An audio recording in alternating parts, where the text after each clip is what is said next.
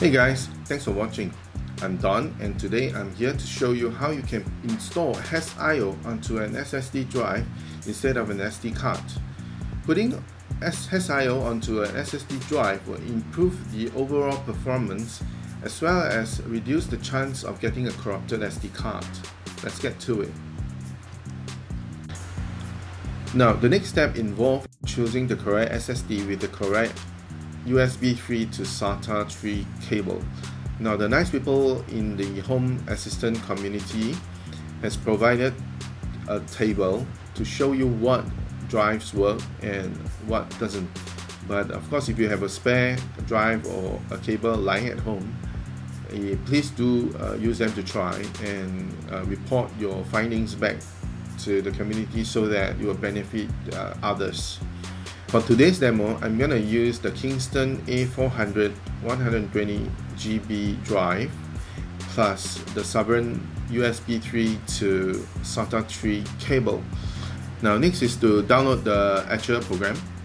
You can download for whatever OS you are on. Mine is Mac OS and I have already downloaded the program, so I'm going to skip this step. If you have not, then please do. Next is to download the Home Assistant image for the hardware that you have.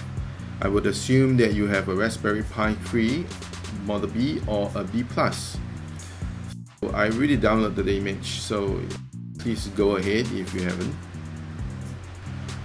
Okay, after you have downloaded the hassio image file, please do go ahead and unzip it.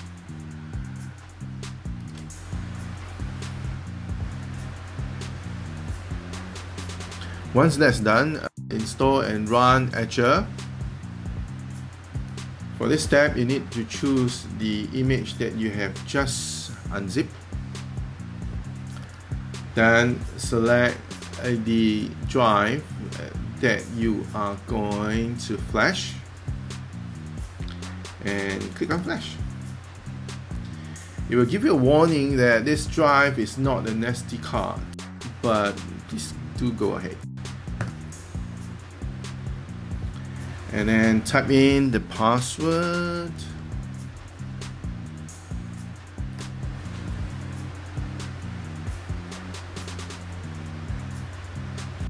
Now the speed that you see here, it's not sped up, it's real time.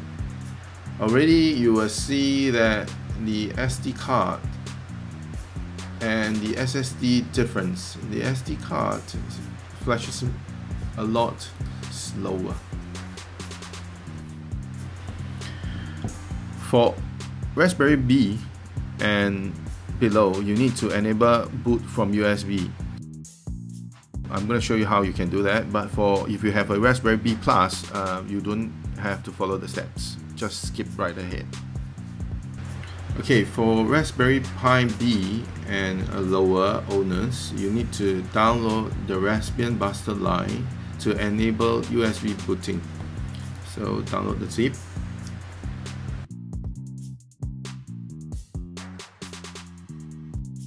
Okay, once that's done, unzip the file. It'll take a few seconds.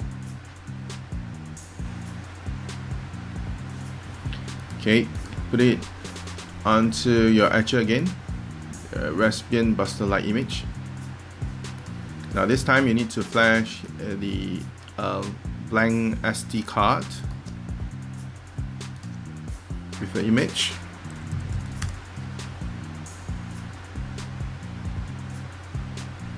You can see that comparing the SSD with the SD card, the flashing, it's gonna take a little bit longer.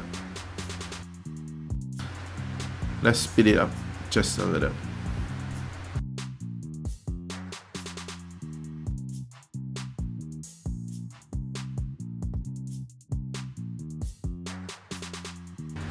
Now next you need to eject and reinsert your SD card. When you double click, you open the folder. Then you need to find this file here called the config.txt. Double click and using a text editor, you need to insert this line here, program _USB_boot_mode equals to 1. This enables the USB booting for Raspberry Pi 3B and below. Save. Close it. Insert your SD card. Then wait for about 10 to 15 minutes for the OS to load. Once it's loaded, take it out and plug in your SSD. Do a power cycle. The LED light should start blinking 1 minute after power cycle.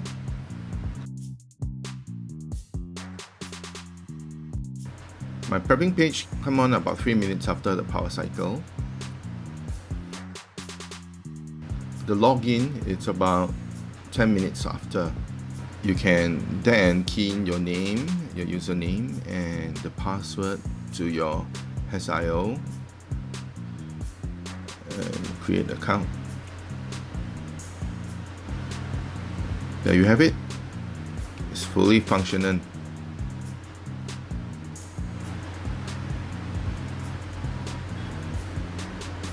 That's all for this video, and I'll see you again soon. Bye.